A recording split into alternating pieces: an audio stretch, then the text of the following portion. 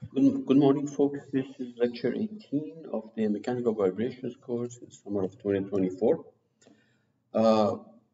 Please make sure you don't put your guards down because the remaining 3 weeks of the course and the stuff that we're going to be covering is very computationally intensive, and therefore it's important you pay close attention, watch the videos, or come to class, and also do the homework problems, although they're not mandatory. And let's go through the course agenda. Point, we're going to abandon the concept of single degree of freedom, which we have been dealing with in the last 9 weeks, and move on to 2 degrees of freedom. Pretty much everything that we do is going to be involving 2 degrees of freedom, because anything beyond 2 is the strategy and the plan of attack is exactly the same at 2 degrees of freedom, except that things are messier. Instead of 2 by 2 matrices, you're going to be dealing with n by n matrices if you have n degrees of freedom. Okay, and obviously item number 2 will appear as we go along. Natural frequencies of a multi-degree of freedom system, 2 degree of freedom system, and the corresponding vibration modes are going to pop up as we move along. Now let's consider these 2 masses, and they're attached like that, and each one of them can move by the amount x1 and x2. Just the very fact that you have 2 masses doesn't necessarily mean it's a 2 degree of freedom system. The degrees of freedom means that the minimum number of independent parameters that determine the position of the system as a whole. In this case, you can hold, for example, block 1 stationary. You can grab it, hold it, and then mass 2 can move by itself. That's 1 degree of freedom. Or you can hold mass 2 and mass 1 can move by itself. So there are two independent parameters determine the position of this mass. So for example, if you look at the diagram on the right, there is 1 mass, but still this is a 2 degree of freedom system, because the fact that you have 1 mass doesn't necessarily mean it's a single degree of freedom system. It's just that x1 and x2 in that diagram tell you exactly how many degrees of freedom you have, 2 of them. These are independent. Or in a situation like that, where maybe there's a torsional stiffness here, torsional spring, so this is also 2 degrees of freedom, because the unique position of the mass is determined by how much it goes down and by how much it rotates about that axis. Okay, let's concentrate on this and draw the free body diagram of this structure. So let's say that well, the situation is shown here, x1 and x2 to the right. So what happens is that when you look at mass 2 alone by itself, the spring says, the spring K2 says, no, you can't go. So it imposes an opposite force to the motion of the mass 2. Now, because action equal to reaction, and these springs do not have any mass, this force is exactly the opposite of the force that's applied on M1. Okay, and of course the spring K1 also says you can't go, so it puts a force which is K1 x1. So the free body diagram of these things are drawn. Let us write down the sum of all the forces on mass 1 equal to mass times acceleration. We get this. And sum of all the forces on mass 2 equal to mass times acceleration. And we get this. Okay, everything to the right is positive. That's why, for example, this is positive, this is negative, and this one, when you write the equation of motion for M2, this is going to be negative. Now, you can clean this up, and you can take everything to one side, and it's going to look like that. 2 equations, 2 differential equations, which give you position on X, the masses 1 and 2, namely x1 and x2. If you could solve this for x1 as a function of time and x2 as a function of time, we'll get the position of the masses and the entire system at any time. The only problem is that these are coupled. You cannot just solve the top equation by itself, because x2 appears also in the top equation, and obviously x1 appears in the bottom equation. These are coupled equations. Now, of course, to solve a differential equation, you need initial conditions, and in this case, you need 4 initial conditions. In other words, tell me where the mass m1 is, and what its velocity is at time t equal to 0. Tell me where the mass m2 is, and its velocity at time t equal to 0. You need 4 conditions to solve this differential equations. Okay. We're going to write things in the form of a matrix. That's why I put x1 and x2, which are the solutions of the displacement of mass 1 and mass 2 in a vector like that. It's a lot easier to handle things in the vector form than individual scalars. Now notice also, at least Inman, when they use a bold letter, it means that it's a vector. We try to do that. Sometimes it's inevitable. You can't do it. But anyway, Inman tries to, whenever it's a bold X, it means that vector X consisting of 2 components, and the 2 components are x1 and x2, not bold. Now, if you take this thing and differentiate it, obviously you're going to get derivative of the first component and derivative of the second component. And x double dot is going to be, the vector x double dot is going to be x1 double dot and x2 double dot. These are obvious. Okay. Now, let us define a matrix M, which goes like that. So it's a diagonal matrix, and it's symmetric. You can see that. And a stiffness matrix, which looks like that. A matrix which looks like that, because that equation, the two coupled equation, I want to write it for you in an efficient matrix form. Both this M and K are symmetric, obviously. Now, this was the equation that we had on the previous page, equation of motion for the 2 masses. If you clean this up, you can see that it's going to be a matrix, this M times vector of acceleration, plus this matrix K, which is called the stiffness matrix, times the position, x1 and x2 equal to 0. This looks like a good old single degree of freedom system, mass times acceleration, plus stiffness K times displacement equal to 0, except that things are now in a matrix form and in vector form. So people write it like that. M, mass matrix, x double dot, acceleration vector, plus kx, which is the spring force basically equal to 0. Now, written for your convenience here, once again, we need 4 initial conditions. In other words, give me position of x1 and x2, mass 1 and mass 2 at time 0, and give me the velocities of mass 1 and mass 2 at time t equal to 0. Essentially, we have these 4 pieces of information that we need, but in the if you put them in vector form, there is this vector, initial position vector, and initial velocity vector, which are to be supplied in order to be able for us to solve the equation. Now, let me assume that this vector x, the unknown vector x, is, which is a function of time, by the way, is a constant vector times this function. Now you might say, wait a minute, where did this come from? Well, first of all, j is square root of minus 1. Now, there is no reason why we should go to complex solutions. We could have said vector x equal to a constant vector times cosine of omega t, or vector x equal to constant vector times sine of omega t.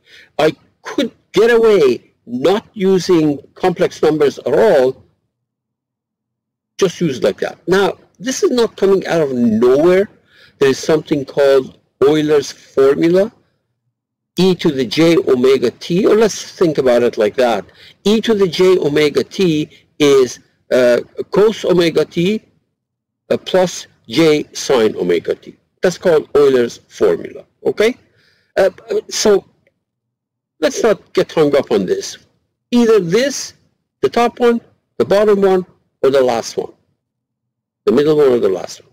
Okay, if I differentiate this, because u is a constant, essentially I differentiate e to the j omega t. That's why I get a, sorry, there's a mistake here.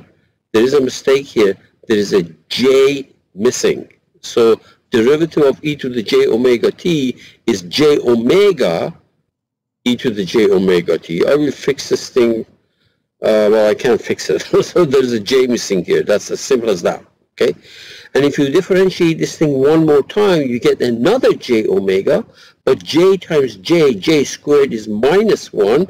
So we get minus omega squared times the constant vector u times e to the j omega t. I have also written this thing down if I took the very last expression. If I say x of t equal to a constant vector sine omega t, when you differentiate this thing, derivative of a constant vector, of whom it's just a constant, derivative of sine of omega, omega t is omega cos omega t, and you differentiate it one more time, you differentiate this thing one more time, you get a minus, you get another omega, so omega squared, constant vector u, and sine omega t. There is no mistake here. There was a mistake up there where j is left out. Okay. Now, before we do the rest of the problem, in this part of the course, because we're dealing with 2 degrees of freedom, sometimes you have to invert the 2 by 2 matrix. And this is a very simple expression. This is a simple, basically, recipe for inverting the matrix. So it's going to be determinant, you know what it is. It's AD minus BC. And the inverse of this matrix is 1 over determinant. All you do is to swap these two. You see that? D goes up there, A goes down here, and these numbers turn to minus, okay? Minus, minus, swap these. This is a very simple way of inverting a 2 by 2 matrix. Okay, let's move on. So, for your convenience, I'm not using j, I wrote it like that. X equal to u bar sine omega t. Differentiate it, you get omega and cosine. And differentiate again, you get minus omega squared sine. Now, I take these guys and put it in this mother of all equations. I don't have a damping, but it looks like a mother of all equation for vector form, okay? So if you do that, notice that there's a sine of omega t, because there is no damping here, this doesn't come into the picture, these two come.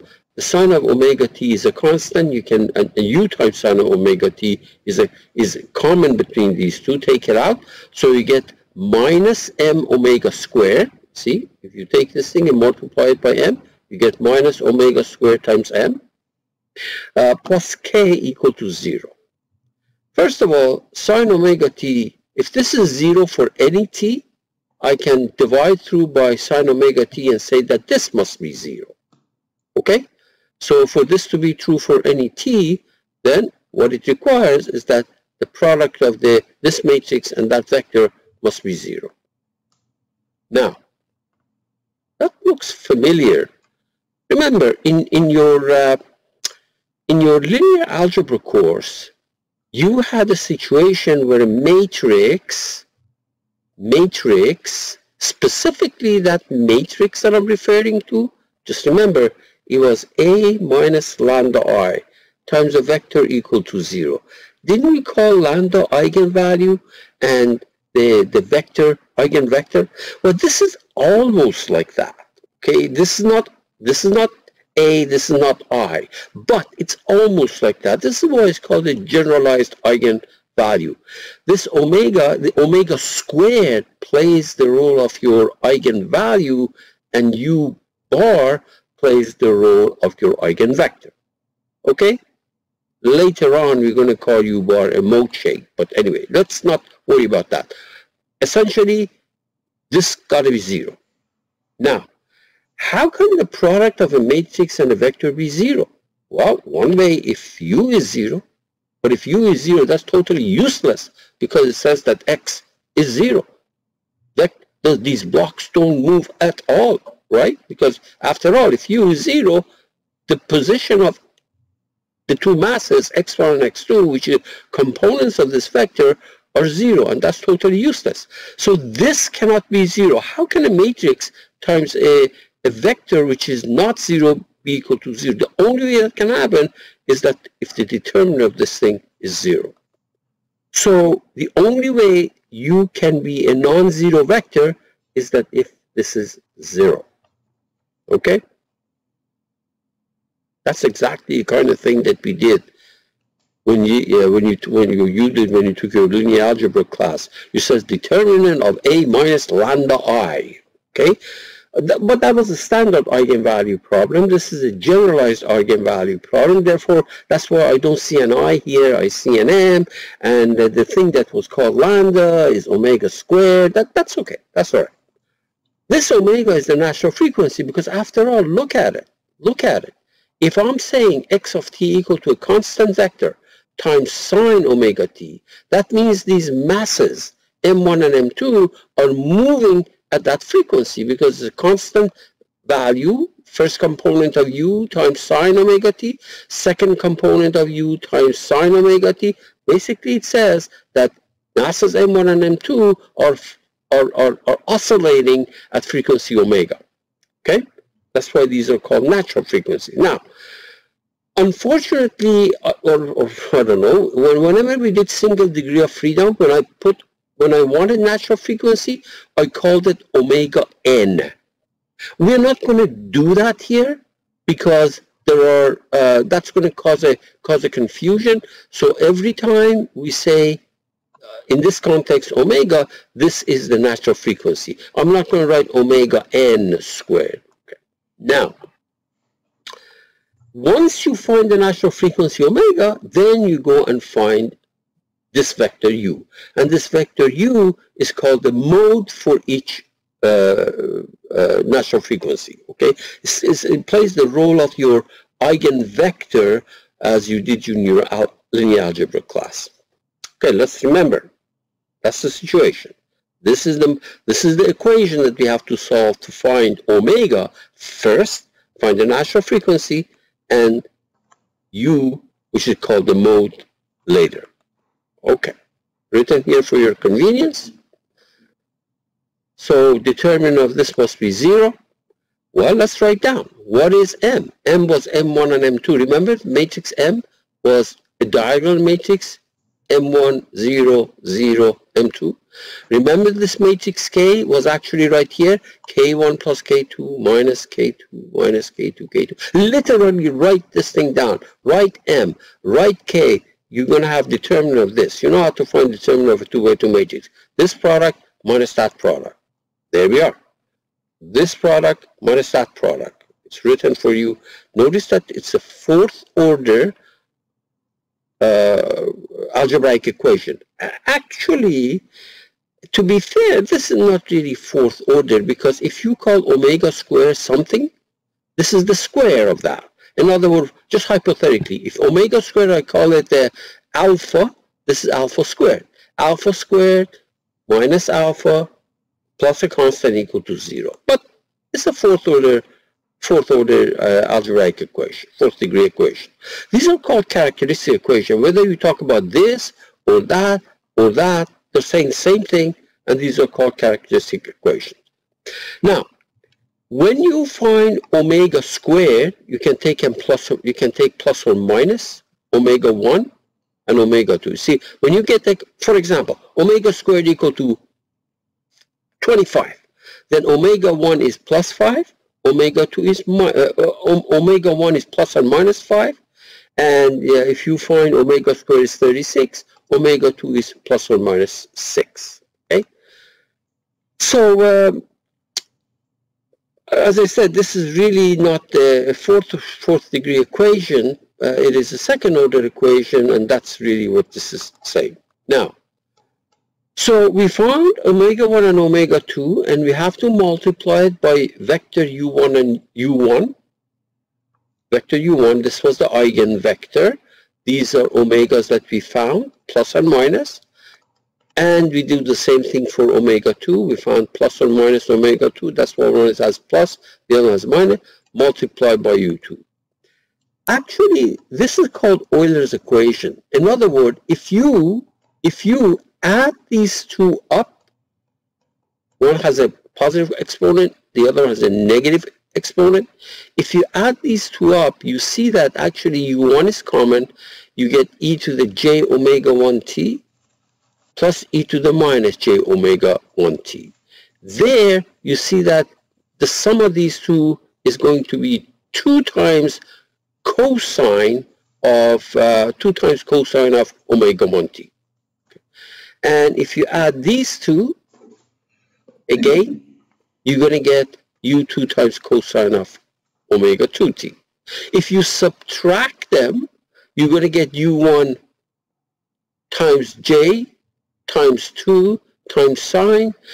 All I'm trying to tell you is that, look, instead of taking it like that, you can, if you don't like complex numbers, you can look at it like this. Where are these coming from? Where did we get sine? We took these and added them up and subtracted them. And the two that you get when you add these two up, you can divide through. Okay, these are going to be solutions. So u1 sine omega 1t, u1 cosine omega 1t. This is the eigenvector or the mode associated with omega 1. This u2, this is the same thing. These are the same thing. u2 is the eigenvector or the mode associated with omega 2. We'll do an example in a minute. So these are all solutions. So what is the total solution? It's a combination of these. A of this times B of that times C of that times D of that. Add them up. How do we find this A, B, C, and D? Remember, you need 4 conditions for initial conditions. Now, by the way, this is fine. There's nothing wrong with this.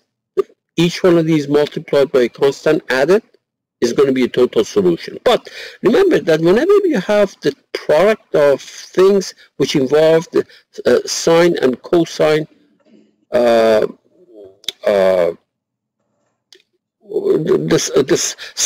see, whenever we have sine, cosine of the same frequency, or sine of the same frequency, or cosine of the same frequency, instead of writing it like this, it is possible to write it in this form. In other words, you can combine these.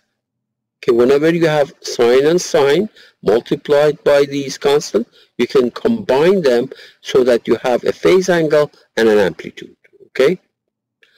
And I just want to remind you what this A1 is. A1 is square root of A squared plus B squared. Same thing with this one. This A2 is square root of C squared plus D squared. So this is a solution, but this can be massaged to look like that. This is also a solution, whichever is convenient. Let's do an example.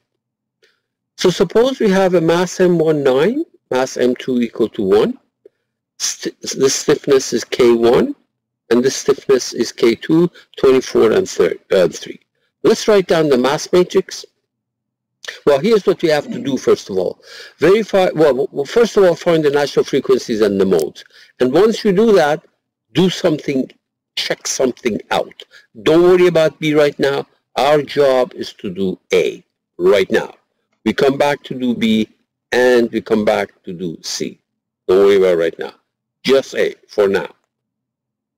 So, this was M, this was K. Plug in M1 and M2, plug in K1 and K2. You get this. So, what is that matrix characteristic matrix? Minus omega squared M plus K. Now, let me remind you that if you thought that this was equal to 0, We're not saying it's equal to 0, but if you thought about this being equal to 0, that'll tell you that omega is the square root of k over m. Don't think about it like that, because square root of k over m, k is a matrix divided by m is a matrix. You can't do stuff like that. All I'm saying is that you have seen in the single degree of freedom, it was exactly the same thing equal to 0. And that's how we got k over m, root of k over m. Here we can't do that, but we have to write this and take the determinant of it, set it equal to 0. We are not saying this is 0, we are saying this is singular, because this thing multiplied by u gave us 0. Okay, doesn't mean this is 0, but the determinant of it must be 0. So let's literally write it down. You have your m, you have your k, just there it is. Just multiply it out, this minus that. You get this expression. Do the algebra, you get this, and divide by 9, you get that. Notice it's very easy to solve. Actually, it factors omega squared minus 4 times omega squared minus 2. If you multiply that, you get this, and obviously you get the one on the top. And you get your frequencies, plus or minus 2, plus or minus root 2. Now notice that we don't have to take both plus and minus. We can take only the pluses, because one of them will be multiplied by sine, the other one by cosine. Okay, so, all right, let's move. So omega 1 is 2 rad per second, omega 2 is root 2 rad per second.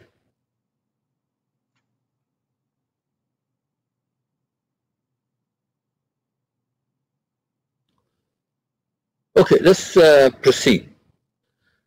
So we just did this. We got these values.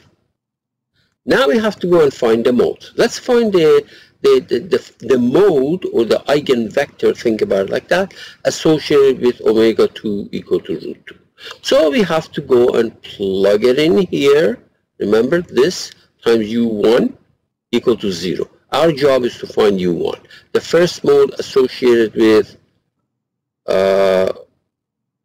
this is a bad way of writing it. I would have liked to write this thing as u2. I would have liked to write this thing as u2, but unfortunately I didn't do that. Okay, so just plug it in. Okay, so this thing with that value of omega 2 equal to root 2, just plug it in. You're going to get that equation. Okay, I'm sorry about this. I would have liked to call this thing u2. Now, sure, let's, if you look at these two equations, these are identical equations. The top equation is the bottom one multiplied by 3. That's minus 3 actually. That's all there is to it. So we really have only one equation, either the top one or the bottom one. And because we have only one equation, we have some freedom to choose u1 and u2. Because the equation that we have is minus 3u1 plus u2 equal to 0. So I arbitrarily set u2 equal to plus 1, and I'm going to get u1 equal to 1/3. So this, okay, is the first mode. And I'm really sorry about this thing. If I had called this thing omega 1 instead of omega 2, this still would all make sense. There's nothing wrong with this thing, except that I don't know why I started with omega 2. If I had called this thing omega 1, this would have been, everything would have been fine. It's just that terrible. Okay. Now let's go ahead and take the other frequency, omega 1 equal to 2, omega equal to 2, plug it in the corresponding equation, except that instead of root 2, you have 2. Just plug it in. Plug it in here. Okay? Now, yeah. And the equation, if you write this thing, equation going to look that, where omega 1 is actually 2. Just literally plug it in. Once again, these two equations are identical. One is 3 times the other one. So really, I have freedom to choose one of these variables, u1 and u2. So arbitrarily, I'm setting u2 equal to plus 1. and that'll give me U1 equal to minus 1/3, and I found the second mode. First mode, second mode, okay? This goes with root 2, this goes with 2. Okay, just keep that in mind. Now, what do I mean by orthogonality? Notice that I found a U1 and U2. If you find a dot product, of these two, you don't get 0. You get some number. But if you put an M between them, in other words, U2 dotted with MU1, and this is one way of writing it, you do get 0. And the same thing, if you take U2 dotted with KU1, you get 0. So these two modes that I got, they are orthogonal to each other. The dot product is 0, almost, because the dot product is not 0. The dot product, if you put an M in the middle and a K in the middle, you get 0. So this is not the kind of orthogonality that you were taught in linear algebra class, but it holds for vibration. The modes are mass orthogonal and stiffness orthogonal in this sense, okay? In general, this is not true though, okay? Now, part C says, okay, what if I gave you 4 initial conditions? Can you write the solution? Well, we found the 2 frequencies and we found the 2 modes. So these are the initial condition, initial displacement, and initial velocity is given to you. This was the form of the solution one way, or I could have combined these two. So that A1 and A2 and phi 1 and phi 2 are unknown instead of A, B, C, and D. So I'm going to use this. First of all, you know the initial condition. For example, t equal to 0. If you set t equal to 0 in this expression, you know that this vector should be 1 and 0. Okay? Let's write down what we know. We found U1 and we found U2. The modes we found. This one went with root 2. This one went with 2. I just want to double check on that. Please, I'm going to back up for a second. 1/3 and 1 went with root 2. I'm sorry, I have to back up. 1/3 and 1 went with root 2, right there. And minus 1/3 and 1 went with 2. So let's go back here. And I'm really sorry about this. 1/3 and 1 went with root 2, minus 1/3 and 1 went with 2. Okay? So, now we set t equal to 0. Well, we need to take the derivative of this also because there is a condition that we need on the initial condition on derivative. So I take this thing and I differentiate it, or I take this after I plug in your values u1 and u2 as vectors and differentiate it, I get this. Now I'm going to set t equal to 0 and set this thing equal to 1 and 0, and t equal to 0 in here, set it equal to 0 and 0. I get, for your convenience, written again. Okay, this is the derivative. At t equal to 0, this whole shebang, when t is 0, which reduces to this is 1 and 0, right there. And this whole shebang, when t is 0, is 0 and 0, which is this. 4 equation, 4 unknowns, by hooks or by crooks, you have to solve it. This is one equation, these are 2 equations, these are the other 2 equations. This one is that top one, these 2 is that bottom one. Somehow you have to solve, somehow. And you're going to get this. So now that you have A1 and A2, you have the number A1 here, you have the number A2 there, you have phi 1, and you have phi 2, and you can plug these things in, and you get your solution right there. Now notice that we have something plus pi over 2, so we wrote it. Inman decided to write these things, get rid of the phase, and write it in terms of sine becomes cosine, this sine becomes cosine, etc. So, and we have plotted it.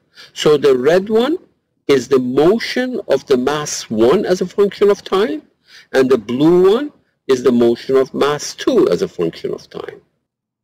You have to use matrices.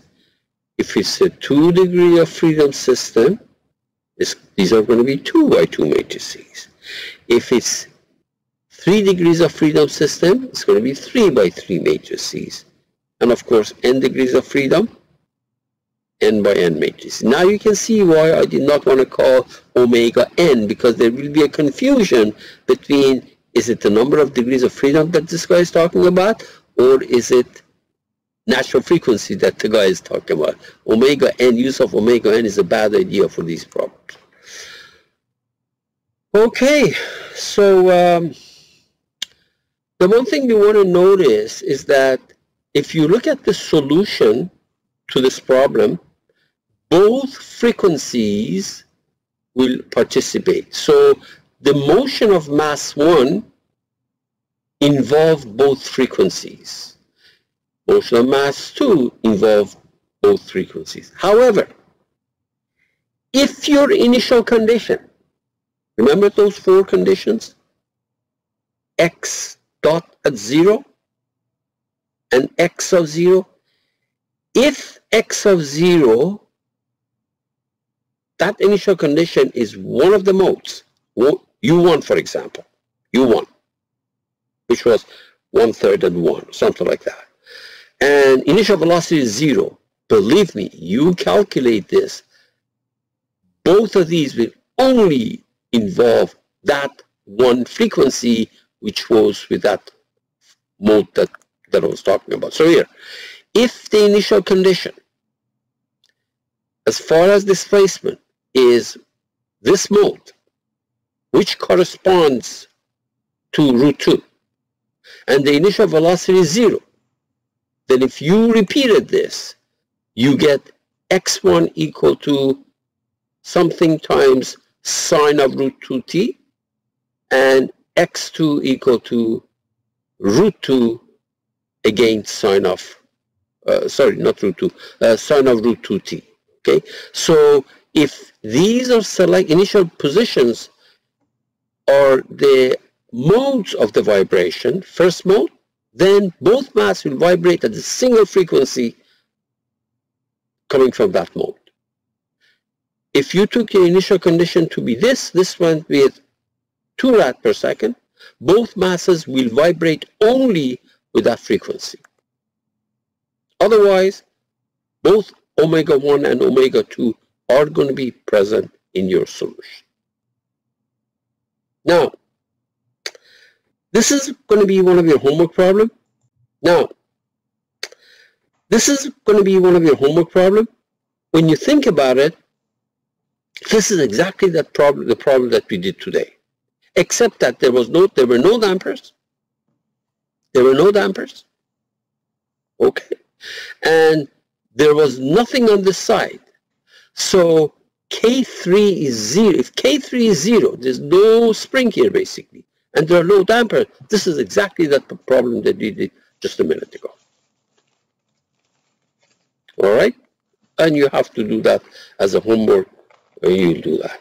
Now, remember, I showed you as a block because blocks are easy to think. Translational blocks are easy to think. But here is a situation where you have 2 disks. These are rotational motion. These are torsional springs. Okay, and the degrees of freedom. It's a 2 degree of freedom system. Degrees of freedom are the angular positions. Okay. Some information is, first of all, it says write the equation of motion, and once you wrote the equation of motion, suppose that these two are the same stiffness, for example, the same material, same length, same diameter, etc., and assume that the mass, the mass moment of inertia, polar moment of inertia of this is 3 times that. So work out the natural frequencies and the modes and things like this. So the equation of motion, again, draw the free body diagram. Okay, so let's assume for the sake of argument theta 1 is bigger than theta 2. So if you look at this thing, this trying to rotate, that spring says no, no, no, opposite. And if this spring also says no, no, no, no, no. Springs always resist motion. Springs always are opposite to the direction of motion. Okay. And of course, for this one, it's going to be, because we are assuming that these are massless, okay? So on this disk, it's going to be exactly the same number except in the opposite direction. And write down the sum of all the moments about this axis equal for block 1 or for disk 1 is J1 theta 1 double dot. These are moments. This must be J theta double dot. Okay, and write the same thing for this fellow. You get that? We're going to clean this up by introducing a vector, rotation vector, which is theta 1 and theta 2. This is our rotation vector, the counterpart of the x vector, which has 2 components. And you clean it up, you get the mass matrix, symmetric mass matrix. Now these are, of course, because of rotational motion, the polar moment of inertias, okay? And this one is same thing that we had before, equal to 0. This is the mass matrix, this is the stiffness matrix. Both are symmetric, as you can see. Now, for the particular value that's given, it says J1 is 3J2. I've written it here, right there. So this is 3J2 and this is J2, right there. Of course, J2 is going to go with us because it's a number that you have to not hold what it is. And it says it's a value, it's a constant, but you just have to carry it, that's all. And you're told that K1 and K2 are the same, so this K1 plus K2 becomes 2K. So the K can come out. So there is your mass matrix, equivalent mass matrix. So there is your equivalent stiffness matrix. I say equivalent because this is a torsional spring. Now you follow the rule, determinant of minus omega squared m plus k equal to 0, but it's not m, it's j. Okay, so just literally write it down. Write down matrix j, this is matrix j. Write down matrix k, this is matrix k. You're going to get something like that. Determinant is easy, the product of these two minus the product of those two, and solve it.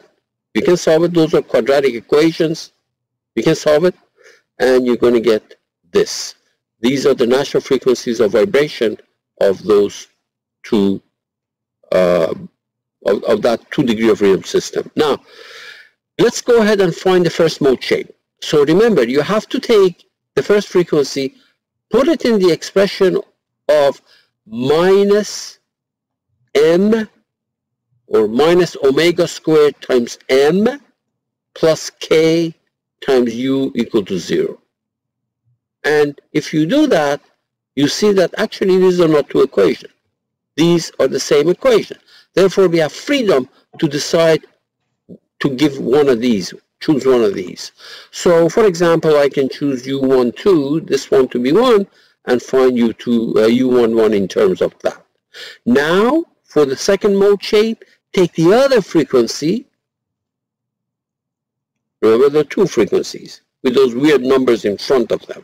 There was 2.33 and then I think it was 1.434, something like that, in front of them. Just literally put the second one in there. Again, these are two equations, but they're identical equations. One is a multiple of the other one. So it's really one equation which looks like that. You have a freedom to choose, for example, the second component, and you're going to get the first component out of it. So these are the modes, vibration modes, torsional vibration modes, which means eigenvectors of that particular problem. Now, this is a different problem. Notice that there is no spring to the left of this J1. So it's essentially two discs attached with a spring in the middle. So this is almost the same problem, except that there is no spring to the left of this attached to the wall. Okay, no problem. Now, we can go to the previous problem and set this, the stiffness of this spring to the left equal to 0. So I can salvage whatever I have done by setting K1 equal to 0 and K2, this is K2 equal to, okay, no problem. So if you do that, this doesn't change, J doesn't change, it's the same J matrix. This one does because K1 is 0, so there's no such a thing here. It looks like that. And K2 is K, okay, fine. There's going to be your equation. Determinant of omega squared times the mass matrix, equivalent mass matrix, plus the stiffness matrix equal to 0. And you're going to get, you just look at this, when you solve it, you're going to get omega 1 equal to 0 and omega 2 equal to 1.155, set the square root of K over J2. Now, when you think about this thing, this makes sense because this can rotate as a rigid body. In addition to vibration with that frequency, it can also rotate as a rigid body without any essentially oscillation. And that's what this thing is telling you. So there is rigid body motion. When there is a rigid body motion involved, there's always a 0 frequency. And the other one is, of course, is the oscillation frequency. In other words, let's hypothetically say I took this thing, grabbed the left disc, rotated the right disc, and let it go. Both will start to oscillate, and it's going to be at that frequency. Essentially, it's a, this essentially can be viewed as a it's not a single degree of freedom system, but anyway, one of the frequencies is 0. Let's find the first mode. Okay, so we take that first mode, omega equal to 0, plug it in there. What do I mean by plug it in there? To find the mode, you go and put it in the equation. Minus omega squared times A, M, plus K times U equal to 0. That's what I've done. Okay? Except that because omega is 0 first mode, omega m squared is not going to come into the picture. It's just Ku equal to 0. And of course, you're going to get, these are the same equation. You're going to get rigid body mode, rotation of the same amount of the two disks, 1 and 1, or 2 and 2, or minus 3 and minus 3. Okay. For the other one, just literally go ahead and plug in that other value of omega and write it down. Okay. You're going to get 1 and minus 3. Okay. So let's look at another problem that we want to do. We have another 4 or 5 slides. Let me just take a quick break here. Okay, quick break means a sip of water. So this looks familiar to you, right?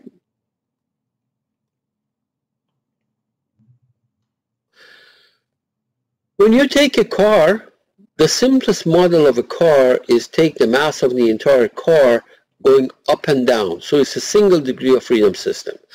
And then, you know, suspension system, you know, the stiffness, the shocks, etc. It's a single degree of freedom system. We have done problems like this. But it is also possible to view this thing as having 2 degrees of freedom. Bounce up and down, which is exactly this, but the pitch, okay? This thing can pitch about the CG as a straight line. So essentially, we have this situation. So there's a CG of the car. It can go up and down. But this car, if we viewed it as the chassis as this straight line, it can actually rotate. So this has 2 degrees of freedom. Angle theta and motion of the CG up and down. Okay? Now, if you think about it, when this thing comes down, the CG comes down, and this thing rotates in the clockwise direction, the amount of stretching, the amount of this displacement, actually, you can see that displacement is going to be x minus L1t, because L1t Remember, this is coming down and this is going up. So one is positive, the other one is negative when you look at this coordinate system, okay? So this is x minus L1t, and on the other hand, this one is x plus L2t. You can see that this is coming down by the amount x, but this rod is also rotating, and this amount is L2, that length, times this angle theta. So when you look at this, you can write sum of all the forces in the vertical direction equal to mass times acceleration of the car, and sum of all the moments about the CG equal to the inertia of the car, polar moment of inertia of the car, J of the car, times the theta double dot. We have done things like that, except that this is a 2 degree of freedom system. So they're assuming that there are small angle oscillations, therefore that length is L2 theta and this length is L1 theta, etc.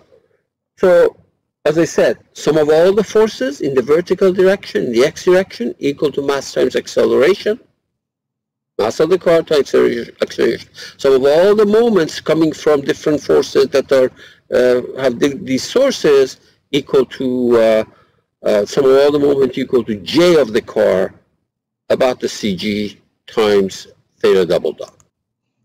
Okay, so here's the situation.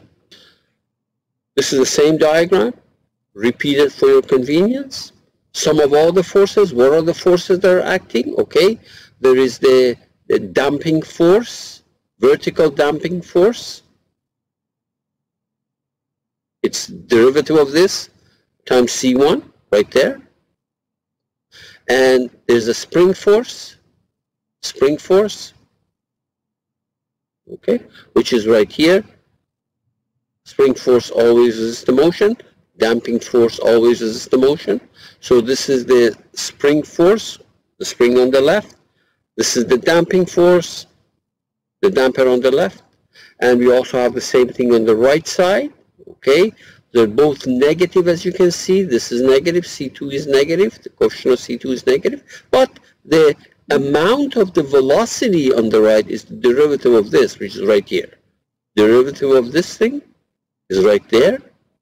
And the amount of compression on the right side is x plus L2t. So resist the motion of this bar trying to go down. And you do the same thing, same forces, but moment about CG. And please go ahead and do it yourself, because it is just a, you know, for example, if you look at this hypothetically, the moment of this damping force, you have to multiply it by the moment arm, which is L1, right? L1, right there. This is the moment arm of the damping force here. For the spring force right there, again L1. For this damping force, the moment arm is L2. And for that spring force, the moment arm is L2. So patiently write the moments of these forces about the CG, which means you're going to have these moment arms, equal to J theta double dot. J is, if you look at the car, it's represented with this line, okay? And obviously there is a mass distribution along it, so we are assuming that somehow the mass moment of inertia of the polar moment of inertia of the mass distribution of the car is given by a single number, which is called J. Well, let's assume that since it may be easier for somebody to give us the radius of gyration of the car chassis. The relationship between radius of gyration and the polar moment of inertia of the car is just mass of the car times that radius. So if somebody gave us R somehow, they said the radius of gyration of the vehicle is R, I just take the mass of it, multiply it by R squared, and use it as J. So there we are. If you get rid of J instead of writing it as mR squared, this is the equivalent mass matrix, this is the equivalent damping matrix, and this is the equivalent stiffness matrix. Somehow we have to solve this equation. This is the equation of motion, and we have 3 weeks to do it, and we will. So essentially, if we ignore damping, because we haven't really decided on what to do with damping, if we ignore damping, this matrix go away, and this is not any different from the previous 2 problems that we did. Okay, there's a mass matrix, there's a stiffness matrix, x equal to 0. So we have, as I said, the next 3 weeks is precisely solving things of this type. But I want to digress a little bit and ask you a question. Go back to your first year calculus class. Somebody gave you these two, an integral like that, and an integral like that. And it said, he or she said, your instructor said, which one do you like better to calculate? If you had a choice of doing this or that, which one would you say? You look at this and say, oh my God, this is a disaster. Well, I'm going to go with this. I know the integral of e to the x is e to the x, and then plug in the upper and lower limit. But most people will pick the top one. But these, if you make a change of variable, you see, this is what scared you. X squared minus x is scared you. If you call it q, this thing, 2x minus 1 dx, is just the derivative of that q. In other words, if you call this thing q, dq dx is 2x minus 1. So these two actually are the same. This thing is exactly e to the q dq. Of course, the limits are good. So isn't that the same? But it's the nature of human beings. It scares me. Let me do this. But a simple change of variable will actually give you the same integral. Same thing, just the limits are different. Now I have another question along the same line.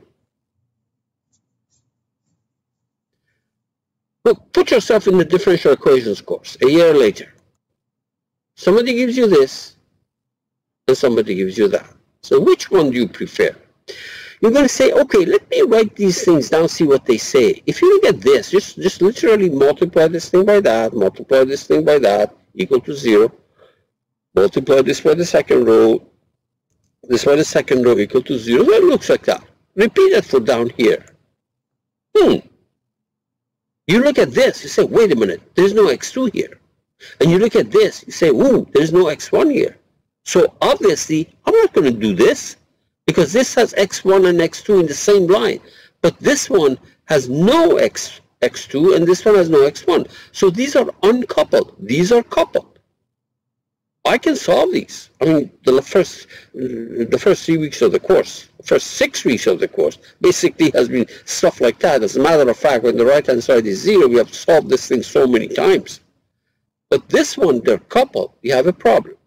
So the question is, can I change a variable just like I did in the previous problem so that these two equations becomes uncoupled? And the answer is yes. And the trick is this change of variable, instead of x, use another vector q. This matrix is going to be a 2 by 2 matrix, and in it you have your modes, eigenvectors.